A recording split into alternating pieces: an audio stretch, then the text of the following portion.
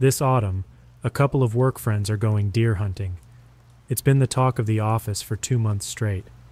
It became the conversational watering hole, and everyone who didn't take part are left to dry out in the sun. Hell, even Vicky, the receptionist, is coming along. I think she's going mostly for the s'mores, but I'm not going. I have a difficult history with hunting, and not a lot of people know about it.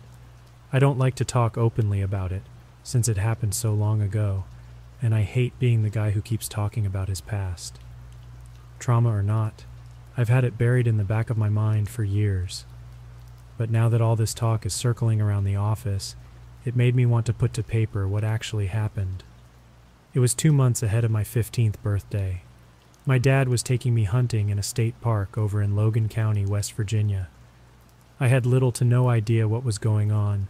I just knew I had to come along and try out new boots, a hat, a vest, the whole shebang. He took me to target practice for a couple of sessions, but we ended up spending most of our time discussing gun safety. I was very anti-gun back then, and I suppose I still am, but for different reasons. Still, I wanted to spend time with him. Dad had been sick on and off work for a long time following an accident, and he'd just started to properly recover. This would be our first outing in almost 2 years, and the whole family was excited for it, again, for different reasons. It was an early September morning when we set out. Mom waved goodbye from the kitchen window. Dad had packed enough stuff to cover us for a whole week, but we were only going away for the weekend. We pulled into a drive-thru, got some lunch, and met up with his hunting buddies. There was Cisco, a man in his late 50s. Mostly worked in accounting and had no concept of how to speak at an appropriate volume. Then there was Abe. He was in his mid-40s, and he had some relation to Cisco, but I never really understood the nature of it. I think Cisco was married to his older sister. Finally, there was Hugo. He was new at Dad's job and just kind of wanted to belong somewhere. Guy was quiet as a mouse and had this intense raccoon-like face. It was a long trip. I was on co-pilot duty, meaning I was to respond to any texts and provide snacks to the driver. And of course, in charge of keeping the music going. It was exactly what I wanted out of that trip. The hunting itself wasn't that important. It was nice to just see him happy again. This was his element, something he'd done with his dad and that he was now doing with me. We were the last to arrive. Cisco and Abe had packed enough for a small company of soldiers, while Hugo barely had anything at all. Dad parked, shut the music off, and from that point on it was all business. I wasn't that amped about it. We double-checked our equipment and set out due west. Cisco and Abe took point, with the rest of us following in a line. I zoned out for most of it, to be honest. I drowned myself in music and texting. Dad was busy talking to his hunting buddies, and Hugo wasn't much company anyway. We went deeper and deeper into the park. I didn't even realize until 3 hours in that I didn't have the slightest idea of where we were. We'd followed so many off paths that I could have ended up anywhere. It was somewhere around lunch when we decided to make camp. My feet were already sore from the new boots. Cisco gathered rocks for the campfire, while Dad and Abe started to plot out where to go next. It was decided that we were splitting up into teams of 2. I was going with my dad, Abe went with Hugo, and Cisco went on his own. He was by far the most experienced of us, and we all knew that there'd be nothing caught if he went with someone in a duo. The man just couldn't control his voice. I jumped every time he laughed. While we didn't do any actual hunting that afternoon, we spent some time just getting to know the area. I had no idea what to look for, but Dad kept pointing at things and telling me how close we were, and how these were telltale signs. I couldn't really follow, but I tried to be supportive. I hadn't seen him enthused about something in a long time. We ended up looking across a clearing somewhere around dinner time. Dad had this can of Vienna sausages that we shared. On the far side of the field was a thin stream running along the tall grass. "That's where we'll spot 'em in the morning," he said. "Guaranteed." We spent the rest of the day trekking along the edges of the field, trying to find a good spot. We ended up making a dig on the eastern side so we wouldn't get the morning sun in our eyes. We made a wind shelter from pine branches and moss, leaving space for both of us, shoulder to shoulder. Heading back to camp, we went through our checklist of gun safety protocols again, and again, as we did, there was a loud bang, somewhere off in the distance. We both stopped. We knew the others had brought their guns along, but had they already found something? Improbable. Dad put a hand on my chest, signaling me to stop. Could be others, he said. Gotta stay on your toes. We all met up at base camp. Dad went around asking the others which one was the mysterious shooter, but no one fessed up. It could have been anyone, really. Abe and Hugo had split up to check different areas, and Cisco was off on his own. I figured it was Hugo that fired a shot accidentally and didn't want to make a scene. He kind of had the look of it. At night, they all shared some hunting stories, mostly Cisco. He went on and on about hunting alligators from a riverboat, how we wouldn't believe the size of those things, and how they were big enough to swallow a man's torso in a single bite. When that stopped impressing us, he went on to talk about sport fishing Atlantic yellowfin tuna. 1,400 pounds, he chuckled. 1,400 damn pounds. You could feel the weight of the thing just standing next to it. I turned in early that night. Dad got me my own tent, so I spent most of my time watching stuff on my cell phone.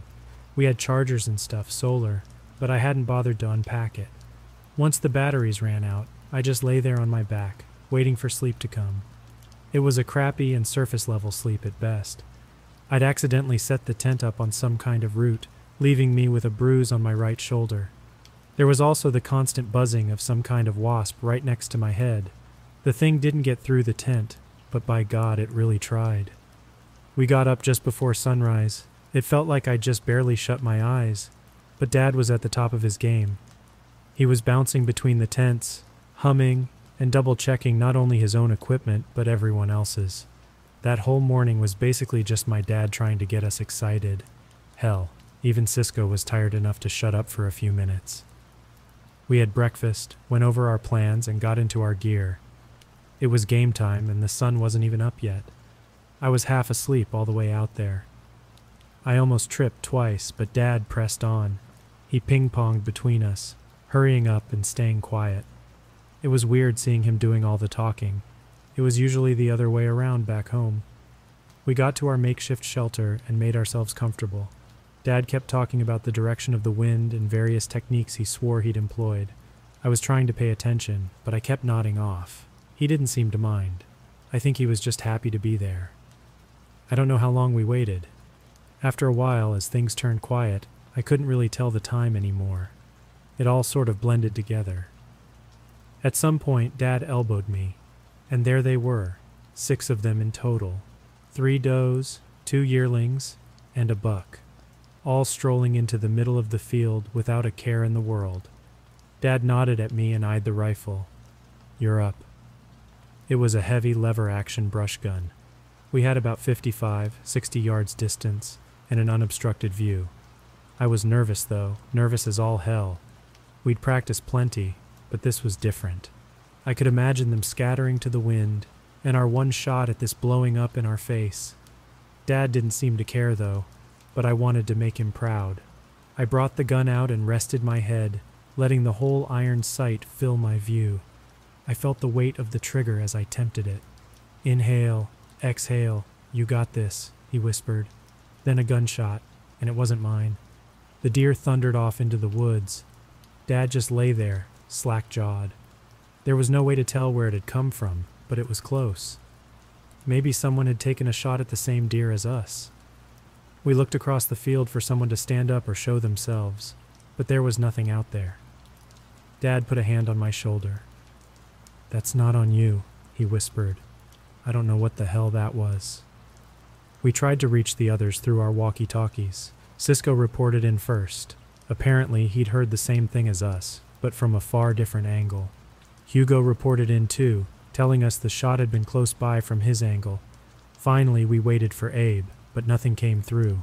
We waited, listening to the static. Cisco interjected with the occasional Abe check-in, but we got nothing in response. "Hugo, where the hell are you?" growled Cisco. "You were supposed to partner up." I'm south. We took the cliffside trail, the one with... Then where the hell is he? He went ahead. He thought he heard... Just answer the question. Dad shot me a concerned, almost apologetic look. Cisco was always loud, but this was another level. Hugo met up with us over at the southern trail. We followed it for a good 45 minutes, calling out to Abe as we went. The quiet stutter of the walkie-talkie felt like getting poked by an icicle. It started to dawn on me that this might turn from a hunting trip to a rescue mission. "We should, get the Rangers," said Hugo. "It's been a while. He probably ran out of batteries," said Dad. "But yeah, let's keep that in mind." "Batteries last for days," scoffed Cisco. "Ain't no way he'd forget that."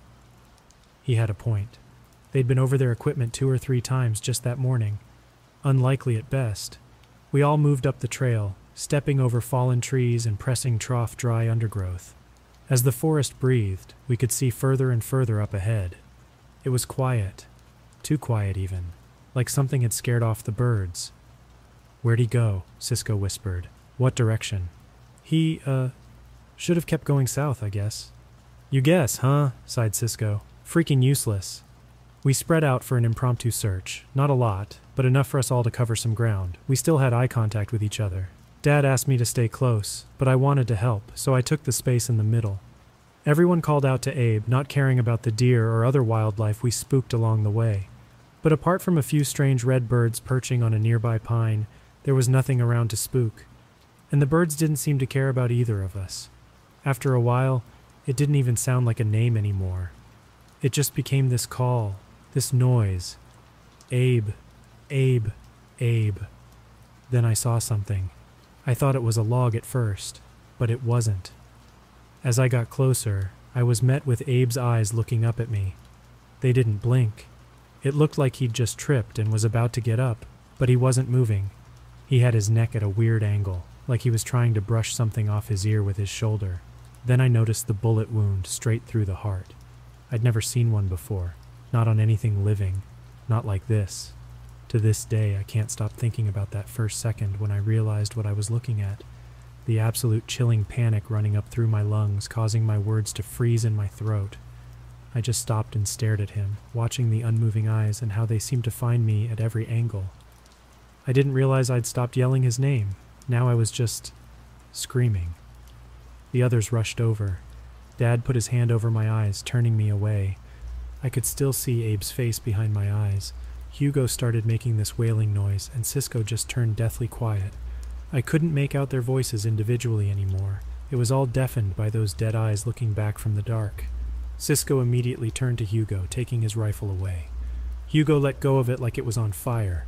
Cisco tore out the magazine, only to find it unused. When it finally dawned on Hugo what he was doing, I could hear his voice sink into his belly. You think You got spare rounds?" asked Cisco.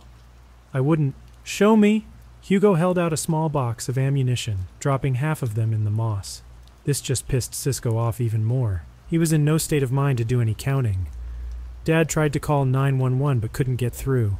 We were too remote, and his phone was about a decade old.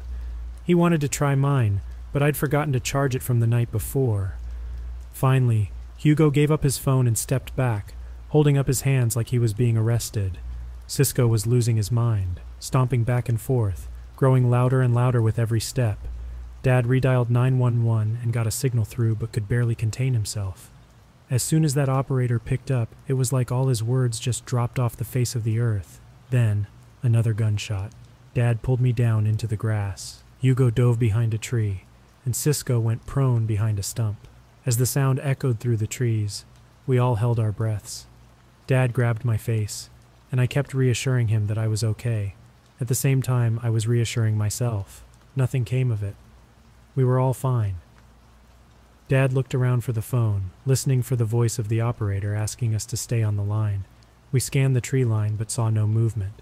Dad reached for the phone. Another gunshot. Closer this time. Dad pulled his hand back and held me tight. I could hear his heartbeat through his chest, pounding like a hammer. "We spread out," called Cisco. We spread out and call for help." "What the hell are you talking about?" yelled Hugo back. "I'm not moving." "Like hell you aren't. On my count." Dad propped himself up on one knee and urged me to do the same. He'd be facing the way the bullets came, shielding me, just in case. There was no time for me to object. Cisco counted down from 5. It was so hyper-focused that I forgot to breathe, making my heart race before we even started. As the countdown ended, we all spread to the wind. Dad and I burst into a sprint towards base camp, while Hugo went north. Cisco headed south, further up the hills. We kept our heads low, praying to God we wouldn't trip on anything. I have never, ever ran that fast in my entire life. Just thinking about it elevates my blood pressure. We just kept going and going and going, down a trail, past a landmark stone and beyond. I only had a vague idea of where we even were at that point, but I didn't stop to think. Somewhere in the distance, I kept hearing gunshots. Not a lot, but every so often, and with each one, my heart skipped a beat, making my body retract like a winding spring. As we stopped to catch our breaths, Dad got out the walkie-talkie. "You see him?" he wheezed. "Does anyone see him?" "No," cried Hugo back. I can't see anything." "Cisco, you see him?" Silence. "Cisco," Dad repeated. Again, silence. "Cisco?" We made our way back to camp. We figured we could use my solar charger to get my phone up and running and try to call for help again. It was still early in the day, but it was ridiculously easy to get lost even with clear weather. I had a general heading, but that was about it. We took it real slow, crouching between trees and between outright sprints. We kept our heads low, listened, and watched for birds taking flight. All the while, I couldn't help but to feel like something was up. If there was someone else moving out there, we would have heard them by then. Sound traveled far, especially in the open areas. When we finally made it back to base camp, I dove into my tent.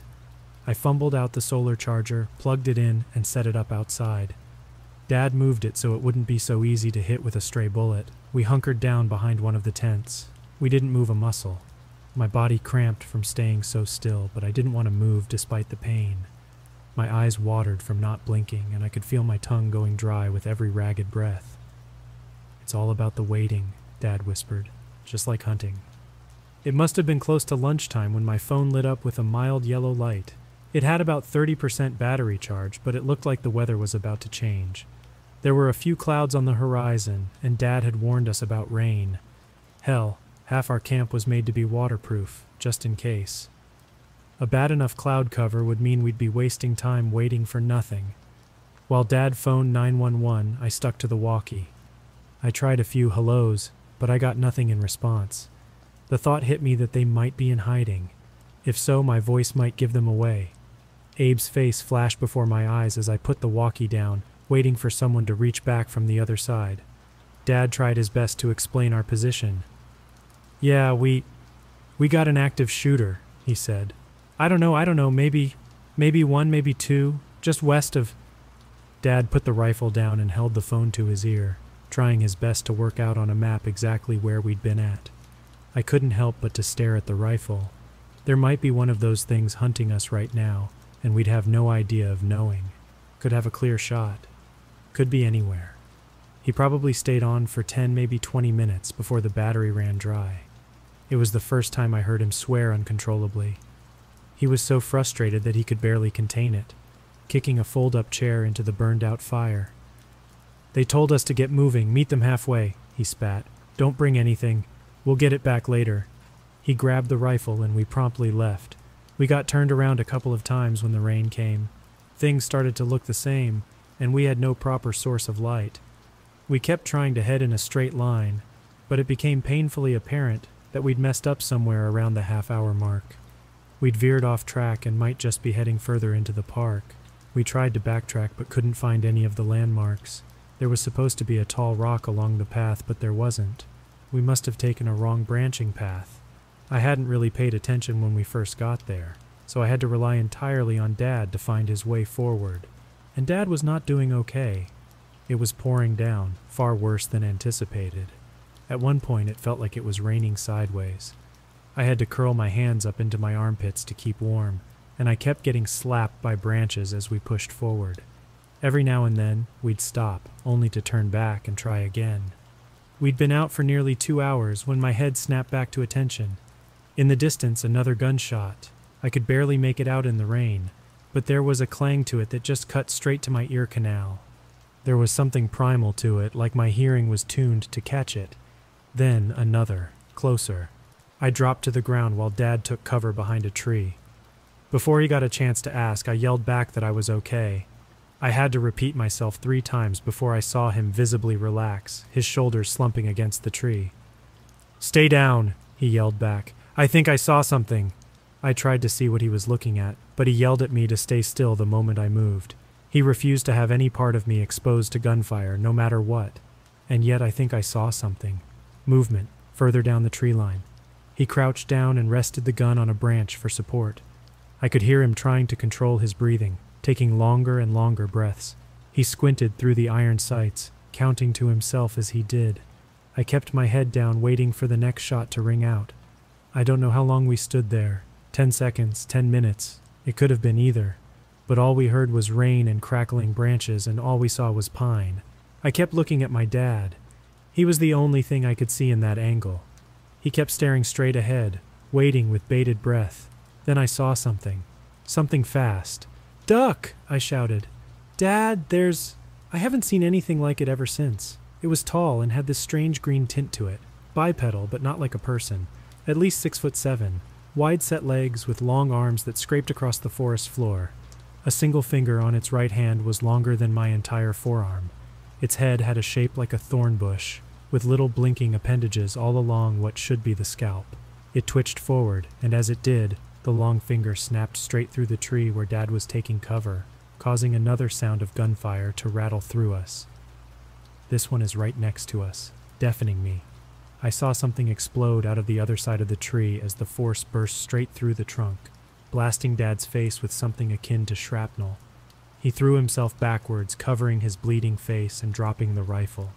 It circled around him in a sort of crab walk, raising its long finger like a scorpion's tail. I grabbed the rifle, swung it around, and did as I'd been instructed. Down the iron sight, exhale.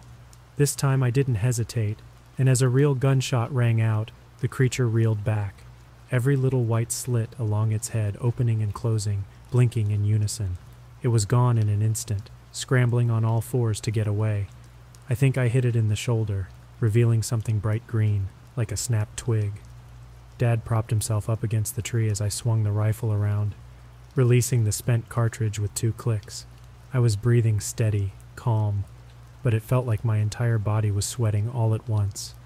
I could feel this intense heat under my clothes, despite the cooling rain.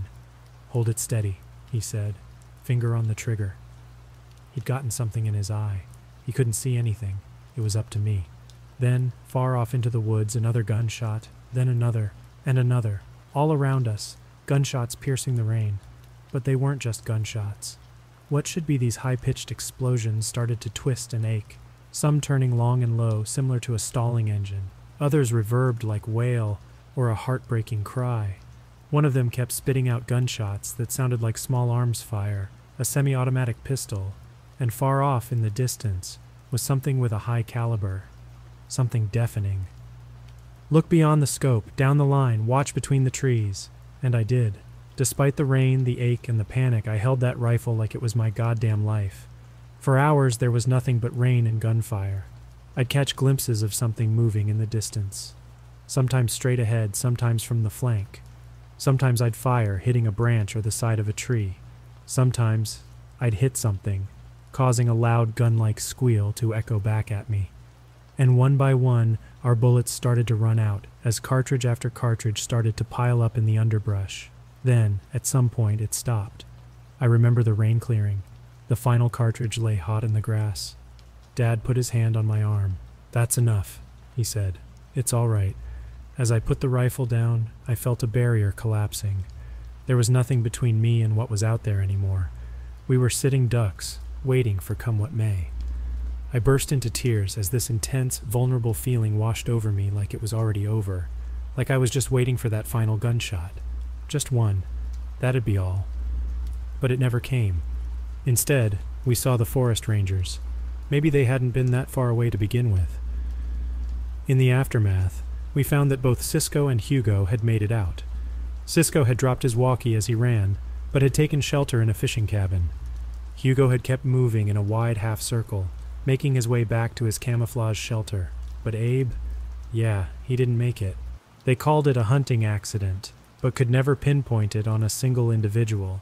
Dad was beyond himself, questioning each and every decision down to the line. He questioned the fact that none of the Rangers had heard the gunfire to begin with. There was no way they hadn't. I've since heard all kinds of stories coming from the same area. Seemingly random gunfire scaring off the deer seems to be a common theme. A lot has happened since those days. I still keep a gun for protection, and my dad lost most of his vision on his one eye. He's still around, but we don't really talk about it anymore.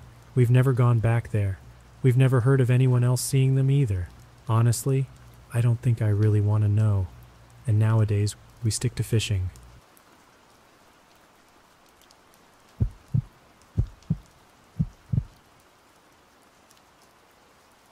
If only Jolene hadn't made that fateful choice to wear the ridiculous mask, perhaps the course of events could have been drastically different.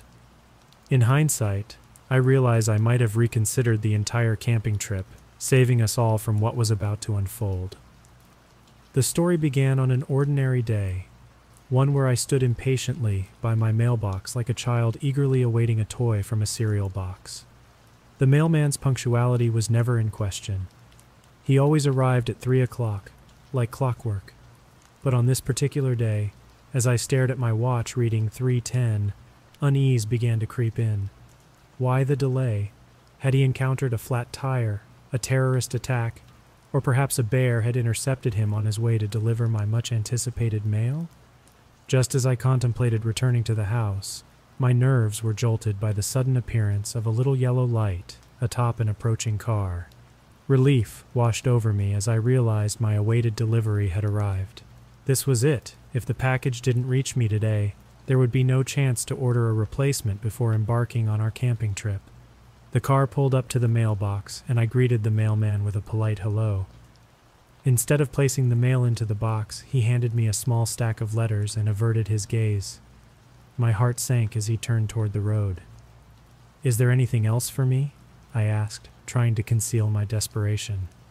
He hesitated for a moment and then looked into the back seat. "Oh, wait, it looks like there's something I forgot," he said, retrieving a brown envelope with the address I had been eagerly awaiting. With a smile and a wave, he drove away, leaving me clutching my precious parcel. With the booklight in my hands, my anticipation for the camping trip soared.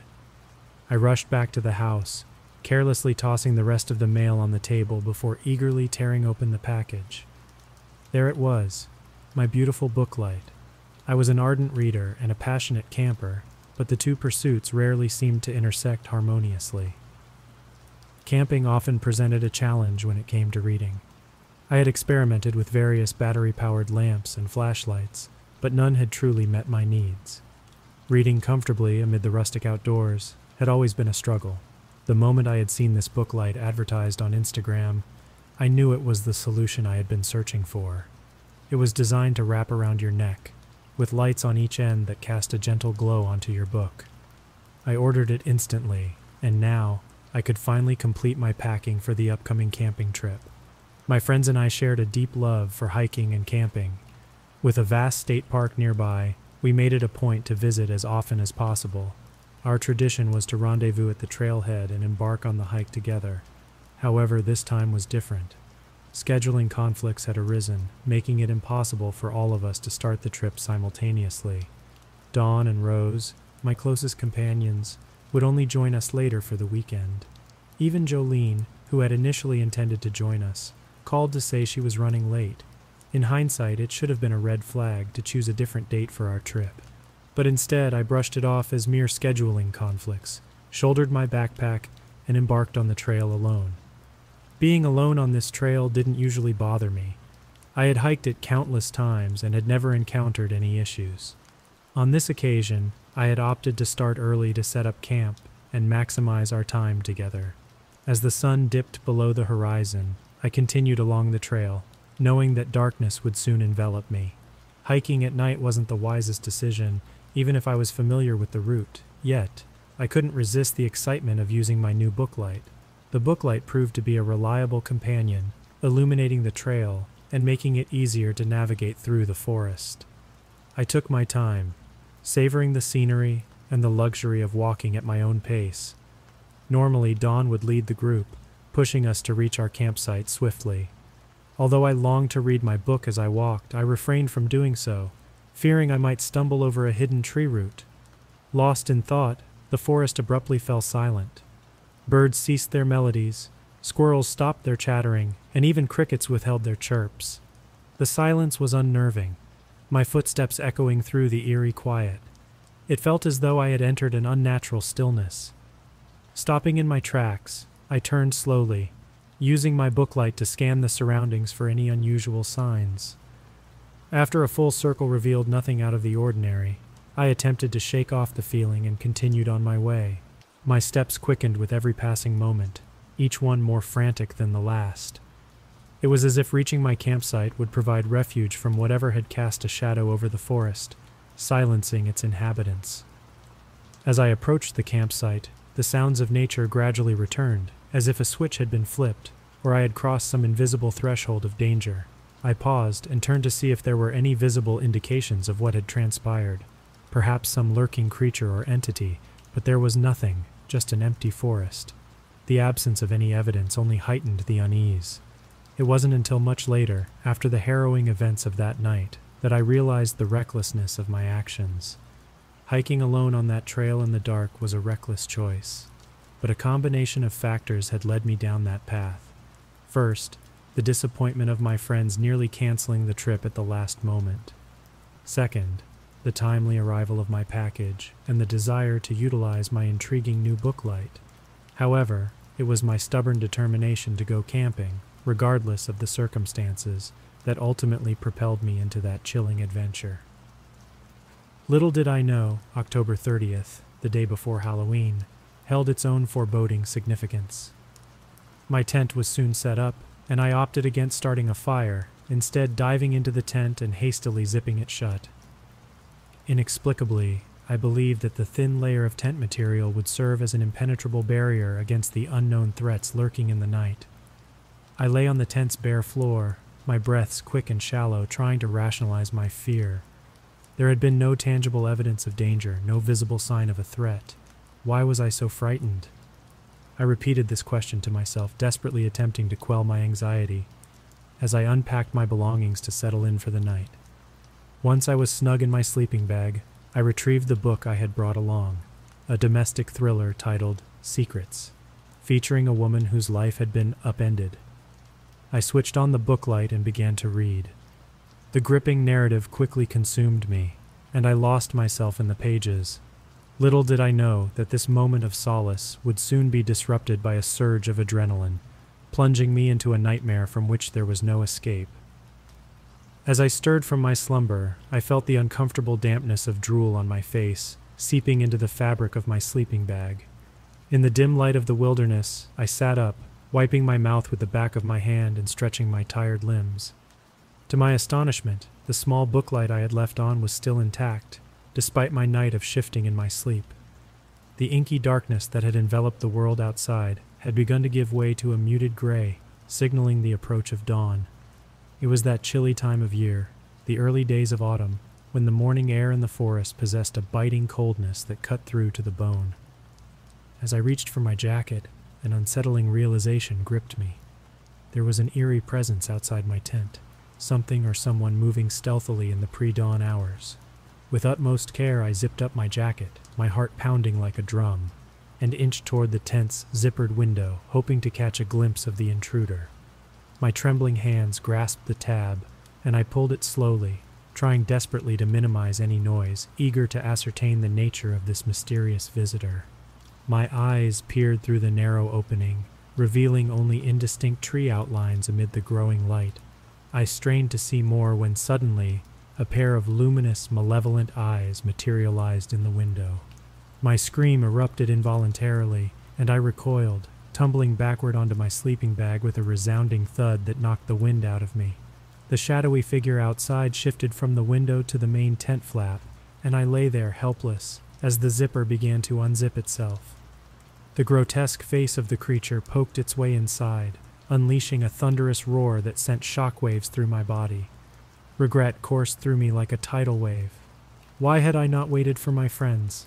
But then, if they had arrived earlier, they too would face this abominable monstrosity. Perhaps it was better that they were delayed. They would discover my horribly mangled and possibly devoured remains, but at least they might have a chance to escape. Amid these harrowing thoughts, something peculiar caught my eye.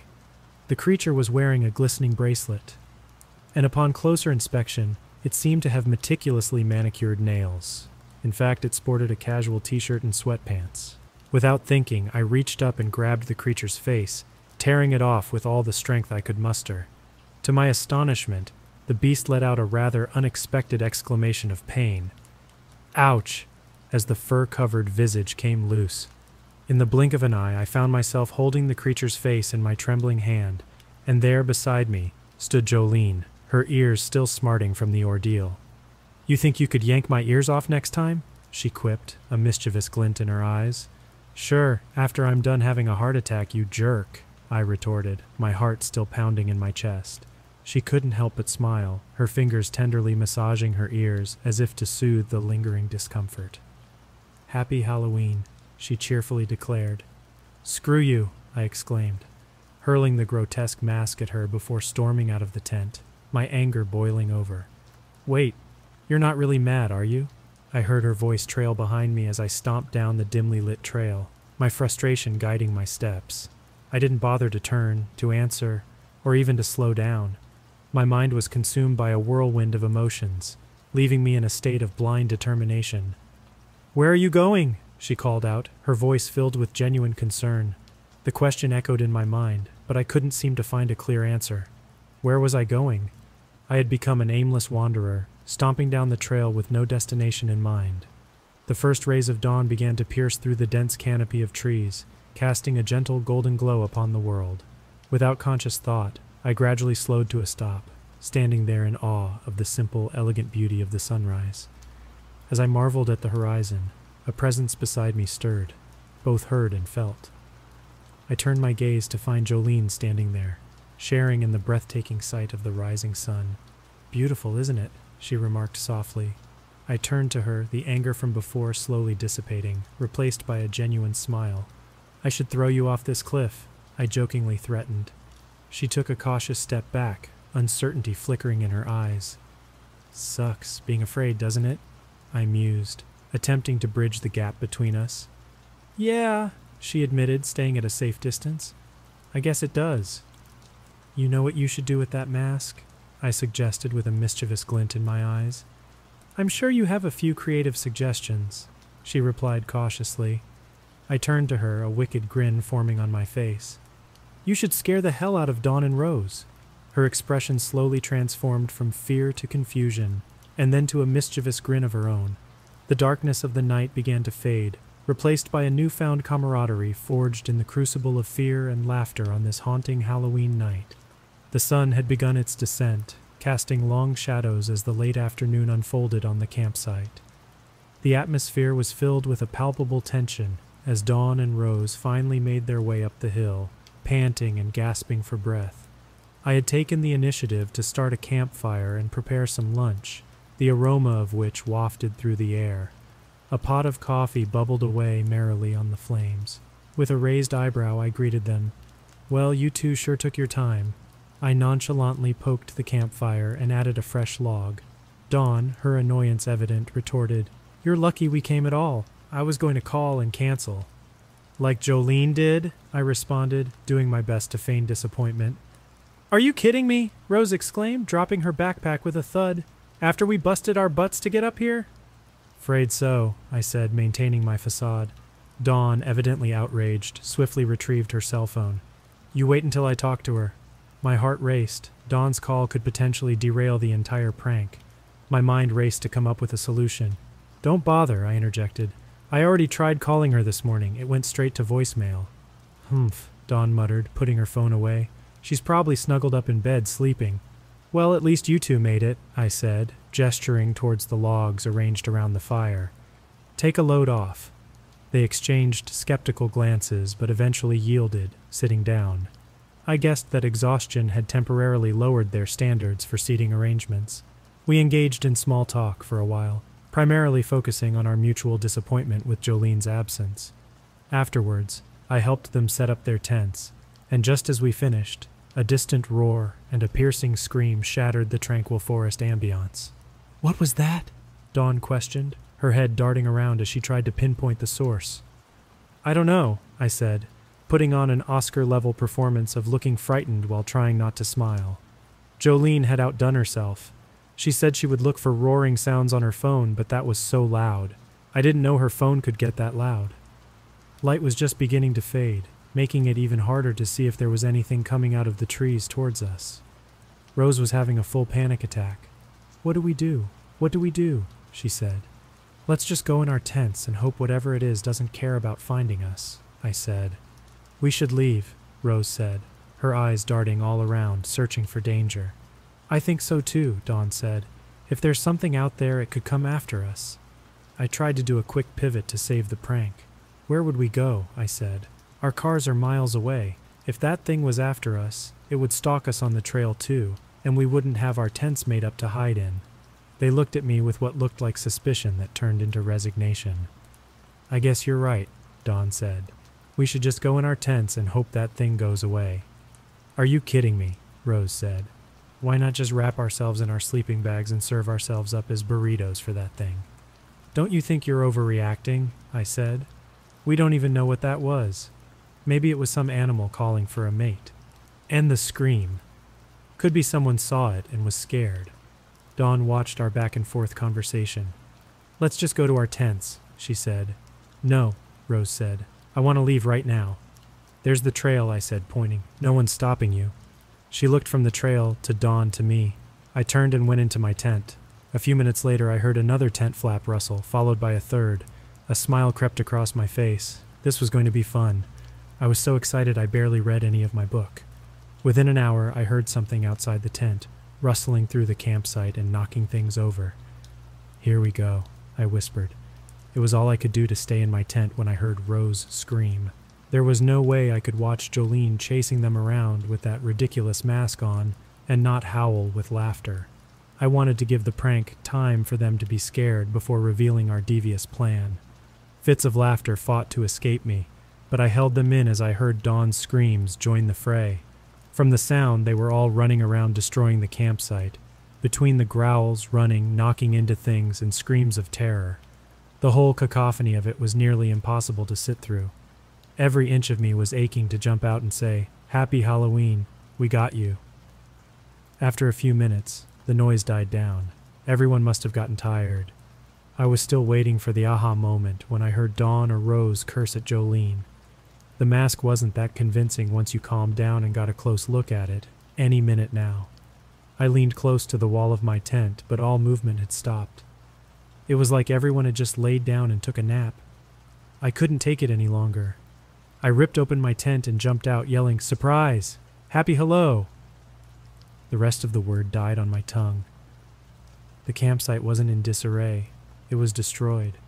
Both Dawn and Rose's tents were flattened. As I stepped closer, I saw rips and gouges in their tents as well. As I looked around the campsite at the carnage, my first thought was, wow, Jolene really overdid it. But that thought didn't hold for long. The more I moved through the camp, the more I saw claw marks and huge footprints, something that Jolene couldn't do. All doubts ended when I came across Dawn. She lay in a pool of blood, and at first I thought it was a trick, that they had turned Jolene back against me, and now I was being pranked. However, that thought died a quick death when I saw Dawn's severed arm lying a few feet from her. Her eyes were wide open in shock. She looked at me with a blank stare of accusation and tried to whisper something, but I couldn't hear it. I leaned closer and she whispered again, her final words haunting me. This couldn't be Jolene. It wasn't a trick or a prank. Something real had just invaded our camp and destroyed my friend. Fear gripped me as I looked around to see if this creature was lying in wait to get me too. As I searched the rest of the camp, hoping moment by moment that this thing was gone, I also didn't find Rose. Eventually, I found a large pool of crimson not far from her tent, but nobody was around. The trail of crimson led from the pool off toward the woods, and I had no desire to follow it. The next thought that came to my panicked mind was, if this wasn't Jolene, then where was she? She purposely didn't tell me where she was hiding, so I wouldn't unintentionally give away her position by glancing at a certain spot. It was a smart plan until she went missing, and I have no idea what's going on. My next thought was calling for help, but when I got out my phone I found it was also dead. Even though I didn't want to, I went over to Dawn's now dead body and searched for her cell phone, but I found it in pieces. There would be no call for help. Despondency smothered me and pulled me to the ground. I sat in the middle of the campsite beside a pool of crimson that used to be one of my friends, only a handful of feet away from the broken body that used to be another one of my friends, having no idea where my third friend was. I'd never been in such a desperate place in my life, not only physically, but mentally, and I hoped I would never be in such a place again. I had no idea what to do or where to go. The realization began to set in that I had lost 3 of my closest friends in the space of a day. Tears flowed down my cheeks as I sat there in the growing darkness with only the embers of the dying fire to keep me company. Should I sit here and hope that help would stumble by in the form of another hiker, or even better, a park ranger? It was late October, and the trails weren't very well traveled once the weather turned cold.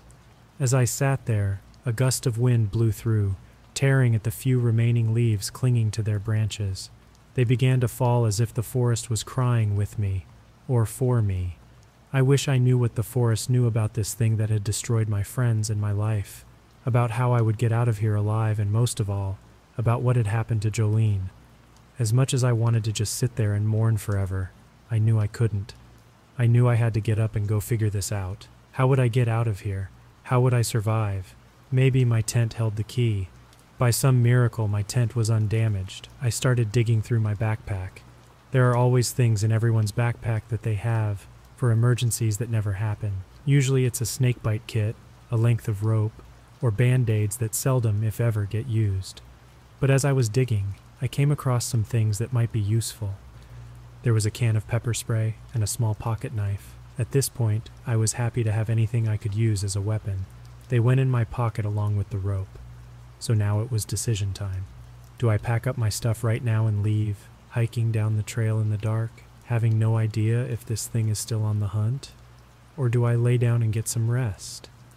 Wait for morning and hope it doesn't know I'm here. Neither one was a great option. There was no way I could even consider burying Dawn. I didn't have a shovel, and I would need all my energy to hike back out of here if I hoped to survive. Thankfully, the decision was made for me. As I lay there, mind whirling from everything that had happened, I fell asleep. I woke hours later to a bright morning sun peeking through my open tent window. I yawned and stretched, thinking about what a beautiful morning it could be, when suddenly I remembered everything that had happened. That's when I heard the growling. It was just loud enough to get my attention. Fear gripped me as I tried to figure out what to do. My brain went into full useless mode as run out of the tent screaming rose to the top of possible options. The growling didn't seem to get any closer as I lay there awaiting my fate. Encouraged by the fact that I hadn't become the monster's breakfast yet, I got up to my knees and quietly looked out the window. What I saw disgusted and enraged me. There were 2 mountain lions having their breakfast. Normally, I wouldn't care about such a thing more than staying as far away as possible. But today, their breakfast was my friend. I did exactly what was at the top of my brain's list. I ran out of the tent screaming. At first, I ran straight at them, hoping it would scare them off. They both just stopped and stared at me as if I were some rude interloper interrupting them having morning tea. The next thing they did was turn and take a few steps toward me. As I stared at their red-soaked faces, I realized I had done the worst thing possible. I lowered my hands and started backing away, trying to look as non-threatening as possible. This seemed to encourage them to increase their pursuit. I was almost back to my tent, but it didn't seem like diving inside, and hiding was an option now. They were aware of me and very interested in me, possibly as lunch. As my list of potential actions dwindled to wait for death, my hand brushed against my leg, and I felt something in my pocket. It was the pepper spray. I pulled it out, having no idea if it even worked on cats, and aimed it at them. They didn't slow in the slightest. It looked like a stream of water sprayed out of the can and landed on the first cat's face. Its reaction was immediate. It let out a massive yowl and began clawing at its face. The second paused in confusion, watching its companion devolve into convulsions of pain. When it looked back at me, I had already sprayed its face, causing the same reaction. For a long moment, I was treated to the insanely comical sight of these 2 predators twirling in circles, trying to claw their own faces off. And then the impossible happened. They both decided breakfast wasn't worth the cost of admission and ran off. I looked down at this small, innocuous-looking spray can that had just saved my life. It was tempting to give it a kiss in celebration, but I didn't want to take any chance of getting any spray on me. Writhing in pain wasn't high on my list of things to do today. Having just escaped death, I decided on my plan of action. My backpack was packed in under a half hour, and I was on the trail, having said my goodbyes to Dawn and what was left of Rose. A sharp pang of guilt stabbed me as I left the campsite. Dawn's last whispered words haunted me. Shouldn't have come. She was right, of course. If any of us had known what was about to happen, there was no way we should have been here. But that's the whole point of life, I guess. None of us know what's going to happen at any minute. As if I wasn't depressed enough as it was, that thought sent me into near panic as my eyes darted all around, searching for danger. Now it wasn't only the monster, but the mountain lions and any other creature whose home I had invaded. Right then, I knew I would never visit this place again. Even the woodland creatures were quiet out of respect for my fallen friends. Wait, how would they know? As if in answer, the monster stepped out onto the trail and stared down at me. It was massive. I'd never seen anything that tall. Not only was it tall, but its shoulders were a good 5 feet wide. It was covered in dark fur that had splotches of wet, dark stains down the front of it. My mind told me that was all that was left of Rose. It unleashed a deafening roar that made a small river flow down my pant leg. My mind was like a little dog chasing its tail, trying to figure out what to do. As I stood there, frozen to the spot, it took 2 steps and was right in front of me. When it reached for me, some basic survival mode kicked in, and I went back to the last thing that had saved my life. I whipped out the pepper spray and emptied the can in the monster's face. It reared back and screamed so loud I had to hold my ears as I ran around it and sprinted down the trail. My heart was pumping adrenaline. My feet barely touched the ground. I had never run so fast in my entire life. The trees were a blur as I wound back and forth along the trail. All I could think was, just get away, just get away. As hope soared that I might be able to do just that, I heard a noise coming from behind me. It was like a bulldozer with legs. I heard pounding and crashing as if something was destroying whatever got in its way. I glanced back, and the monster was gaining on me, but it was flailing its arms around in front of it as if to protect its eyes from whatever was there. That momentary distraction was just enough. My foot caught on a branch I wasn't looking for, and I went tumbling at full speed off the trail and into the brush. I hit a tree hard with my back. I was sure I heard a crack. It was all I could do just to stay conscious. I watched through bleary eyes as the monster ran past me on the trail. There was no way I could celebrate or even move. Running so fast for so long had taken its toll, and now having fallen and possibly injuring my back had just added to my immobility. It took me a few long moments to catch my breath. Once I did, I slowly moved body parts to make sure they still worked. I saved the worst for last. Trying to sit up caused pain to shoot down my back. That wasn't a good sign. It seemed like I would be here for a little bit. At least until I recovered enough to make another try for my car.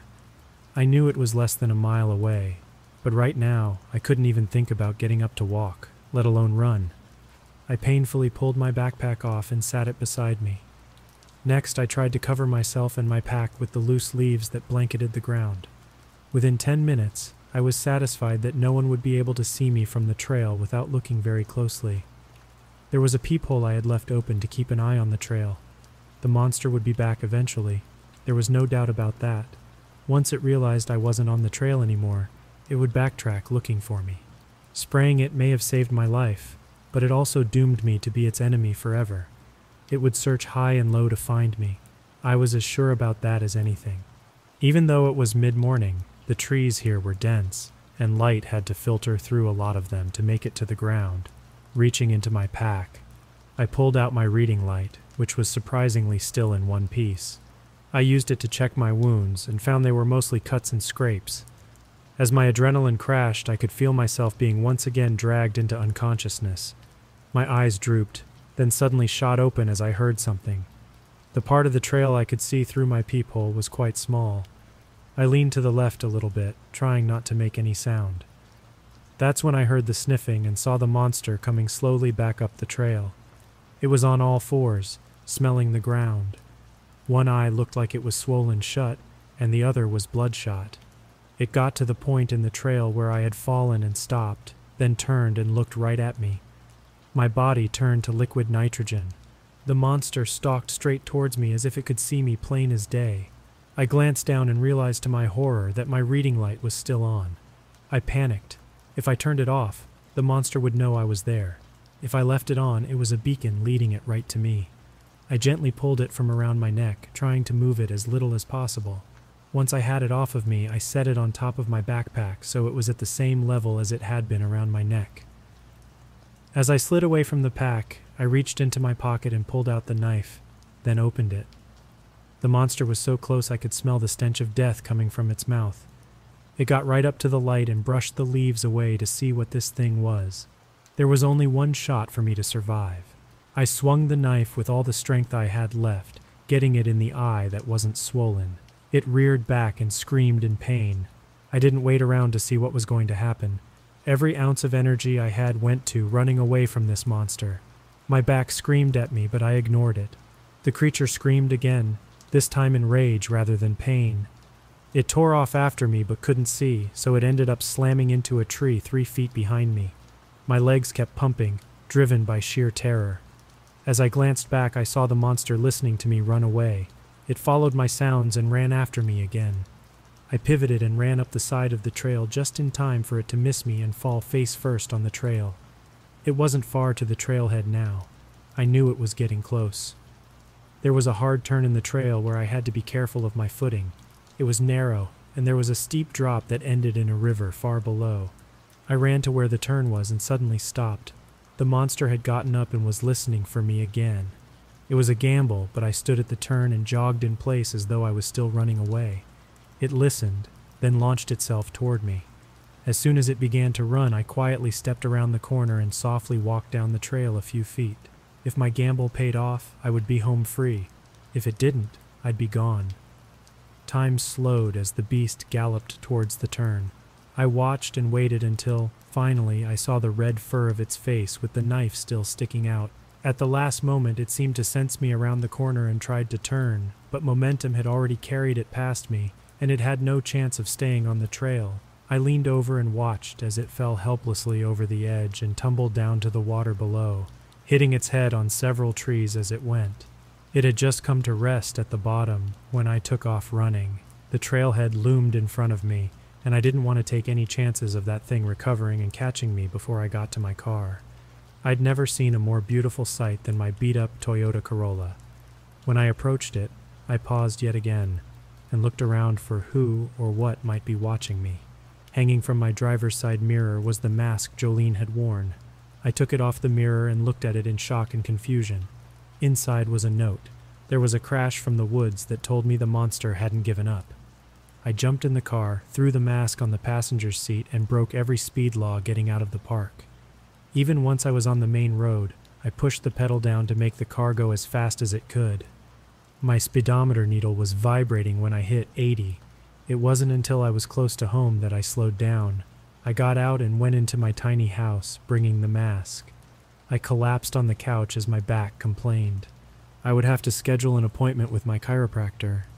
Once I was safely inside, I picked up the mask and pulled out the note. It read, "I'm sorry to leave without telling you. The girls were coming up the trail, and I was about to jump out at them when I saw this monster following them through the woods. I couldn't warn them or you without the monster seeing. When they set up their tents, it was watching from the edge of the woods. I panicked and quietly left while it was busy watching the camp. I hope you're alive to read this, and if so, you can someday forgive me. Jay." I lay the note beside me on the couch, and all I could think of as tears streamed down my cheeks was Dawn's final words to me. "Shouldn't have come."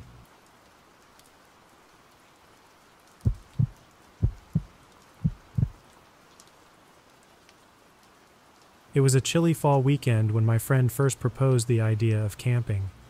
Initially, I resisted the idea, shivering at the thought of sleeping in a tent in the cold alongside someone else. However, as the 5 of us discussed it, I began to warm up to the idea. We decided to embark on this adventure the following weekend, which had now arrived. That morning, we gathered all the camping essentials: tents, snacks, a lighter, and various other supplies. We opted for a remote location in the woods, a 2-hour hike away from any road or houses.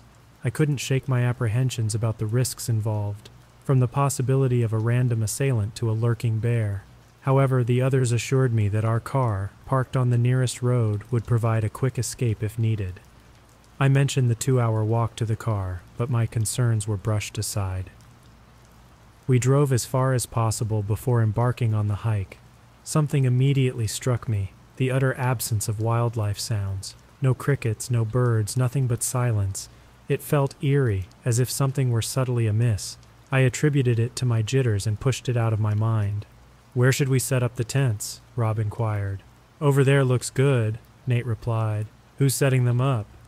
After a brief discussion, we assigned Dan and Murphy the task of setting up the tents, while the rest of us ventured out in search of squirrels to hunt. However, it quickly became evident that the woods were devoid of wildlife. "Perhaps we should head back and start cooking the supplies we brought," I suggested. Rob and Nate halted, signifying their agreement. We turned and began the trek back to our camp. A few minutes into our walk, we heard a faint noise, but it was unmistakably there. We halted, scanning the surroundings, and spotted a deer behind us. Yet, this was no ordinary deer. Its antlers protruded from its mouth, and it possessed 5 legs. It was a deformed creature, something I'd only heard of but never seen. We chose not to harm it, fearing potential diseases. I couldn't help but wonder how long that deformed deer had trailed us, stealthily enough to avoid detection. We finally reached the camp an hour later and decided to dine on the canned chili we had brought with us, cooked over the campfire. The 5 of us squeezed into 2 tents, Nate and I in one, and Rob, Murphy, and Dan in the other. We stayed up for a few more hours, singing songs and enjoying some drinks before retiring for the night. I fell asleep about an hour after lying down. I awoke to a strange clicking noise, initially dismissing it as one of the guys fiddling with something. However, I grabbed my gun just in case and unzipped the tent. I froze. The same deformed deer from earlier was standing right outside my tent, its mouth moving oddly, with its teeth clicking together intermittently. "It followed us all the way back. How did we not notice?" I thought, and then hastily zipped up the tent again, trying to ignore it. Needless to say, I got no sleep that night. The next morning, all 6 of us decided to discuss something before packing up to leave. Something felt off, as though my mind was playing tricks on me, but I couldn't pinpoint the source of my unease. Me, Dan, Nate, Robert, Murphy, and someone else? I paused, trying to recall, but my thoughts felt muddled. There was only 5, no 6 of us. My confusion was unsettling, but I dismissed it. That evening I couldn't shake the feeling that something was wrong with my mind, and it seemed the others shared a similar unease. That night all 6 of us retired to our tents, 3 in each. I shared mine with Nate and someone else. A sense of unease nagged at me, but I couldn't grasp its cause. In the middle of the night I was jolted awake by the same clicking sound as before, only this time it was coming from inside the tent. Fear immobilized me. Had the deer somehow infiltrated the tent? I felt Nate shift beside me. "What?" he began to say, but abruptly fell silent. "What the hell?" he muttered, louder this time. I sensed movement on my left side, even though Nate was on my right. Nate cried out before something, or someone, leaped over me and onto him. I awoke the next morning, gasping for breath. Had it all been a dream, I wondered? The 5 of us packed up to leave, but something still felt wrong. No, someone felt wrong. Nate seemed off. He spoke and acted the same, but there was something about his appearance. Have you ever heard of the uncanny valley? It was like that. Something was definitely off, but I couldn't put my finger on it. I chose to ignore it. And with that, the 5 of us walked back to the car, got in, and drove away. Yet, I couldn't shake the nagging feeling that I had made a terrible mistake, that something unholy might have been unleashed upon our town.